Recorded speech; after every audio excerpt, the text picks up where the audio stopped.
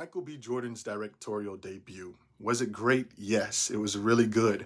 I don't really have a lot of bad things to say about this movie. I mean, there were some issues, of course, with Sylvester Stallone, Rocky not being a part of this film. So story-wise, it was a little weird. There were some things that they built up a lot throughout the film that doesn't really come back into play later on in the film. And just some weak moments that I'll probably have to get into in a full review. But for the most part, the majority of the time, this movie delivers on what a sports boxing film it's supposed to deliver on.